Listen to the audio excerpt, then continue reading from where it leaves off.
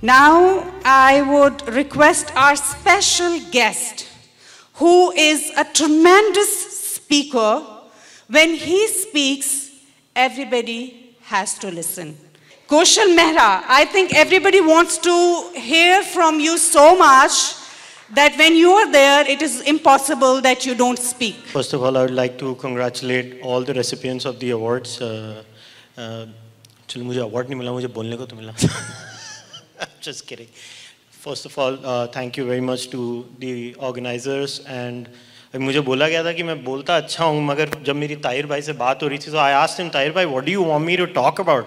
So Tahir bhai, I'm reading what you told me. You told me, talk about the importance of projecting Bharatiya art and literature in our very politicized world today. So I'm going to give it a shot. I'm going to keep it very short and sweet. Usually, see, I'm a podcaster, so I'm used to, my average time starts at 1 hour and ends at 5 hours. So I know you guys are not that kind of an audience, so I'll keep it very short and sweet. But this is something I feel very strongly about because it's about South Asian culture. And सबने सब कुछ अच्छा बोला, मैं थोड़ा critical बात कर लेता हूँ. So let me be slightly critical about something, and I'll connect it to our culture.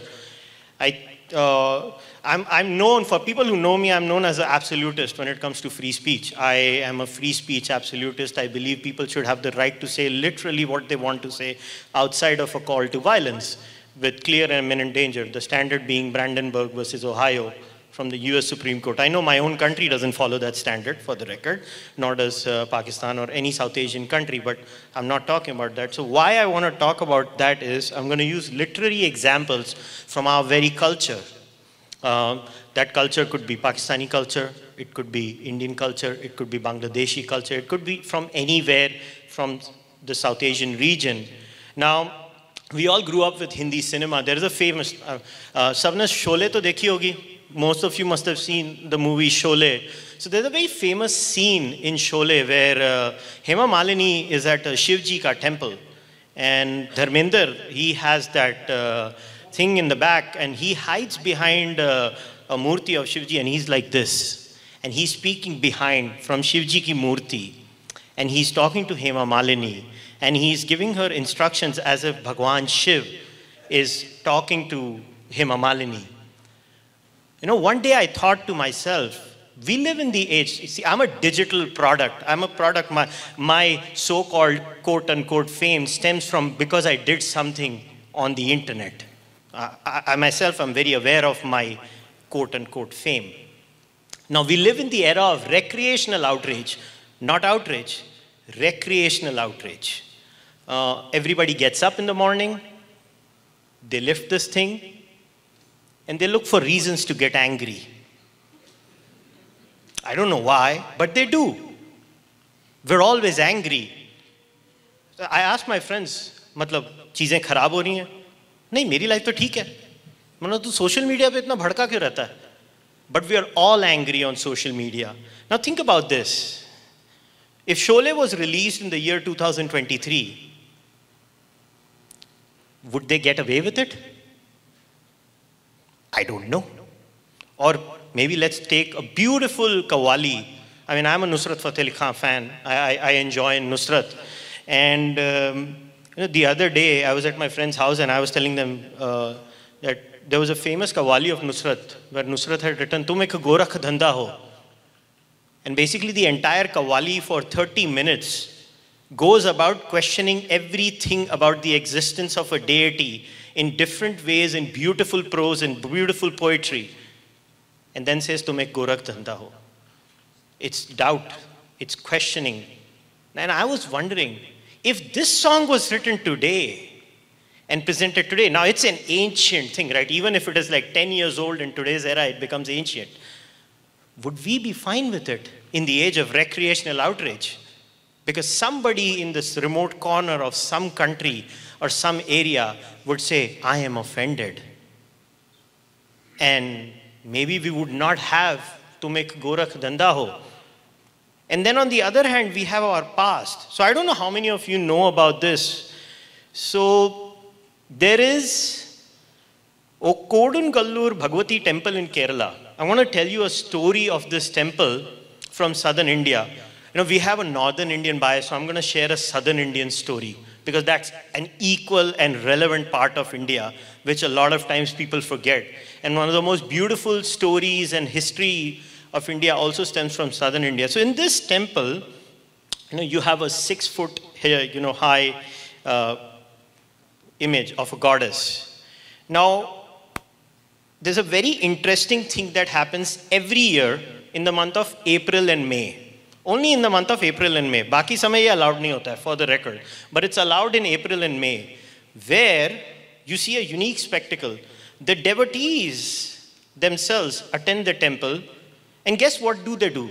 Can you give me a wild guess? Just guess. What do you think they do when they go to a temple? They hurl abuses at the god. I am not making this up. You can go and check it. Google sabke paas hota hai.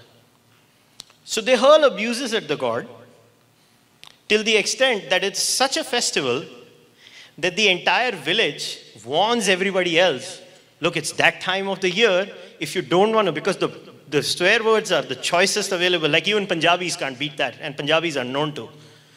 So, so they tell everybody around them that, yo, it's April and May, please turn it down or shut your doors and windows if you can't handle this, because this space, what we're doing over here in April and May, this is a sacred space. It's between us and our deity.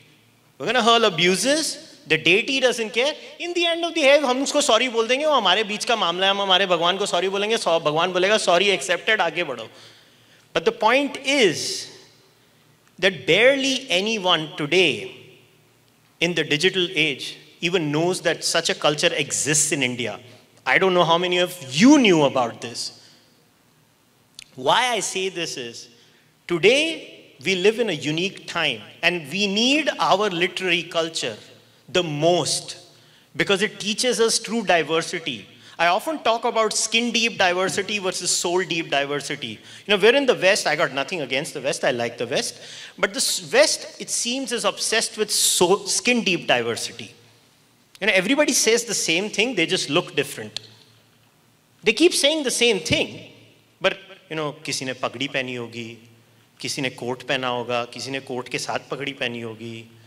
मगर वो बोलते सब एक ही चीज़ हैं. If you really are diverse, which is where I come from and where all of you come from, including Pakistan, we have soul-deep diversity. We not only have diversity at a superficial level, our thoughts and our culture tells us to accept diversity at an epistemic level, at a thought level, where my podcast, it's literally called Charvak. I live yavajive sukham jive granam kritva kritam pibe bhasmi bhutasya dehasya punar gamanam kutaha. I don't do the translations because I don't want to hurt anyone's sentiments. But the point is, this culture still accepted me.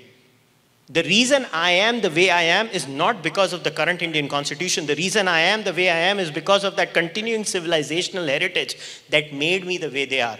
And today, when we live in a discourse where this temple, now imagine if somebody took a video, आज हर आदमी video ले लेता है, उसको बड़ा अच्छा लगता है कि मुझे likes मिलेंगे social media पे, and फिर वो video चले जाता है, और फिर आजकल सबने एक outrage की दुकान खोल ली है, सबकी दुकान बिक रही है, outrage, ऐसे सब लोग अपना placard लेके खुड़े हुए हैं, सब लोग outrage बेच रहे हैं, हम खरीदते हैं, हम खरीदार हैं, वो बेच रहे हैं. तो आप सोचो अगर आप out of context सोचो, अप्रैल और मई में कोई विजिट कर रहा है वो टेम्पल को, that person takes a video of that temple. Now it's literally between the deity and the devotee, and somebody who's an outsider watches this, and then the outrage machine starts. How many years would it take for this beautiful tradition where we get to abuse our own God as a believer, as someone who literally believes in that God? How many of you think that will survive? So my request to you, and these will be my closing words, is value your tradition, because your tradition gave you a lot more than you actually value. We have forgotten the true essence of our tradition. And as Freud would say, we are obsessed with the narcissism of small differences. I'll leave you guys at that. I know everybody is hungry and I've had enough of me. So I'll take your leave now and have a great day. And thank you, Tahir Bhai.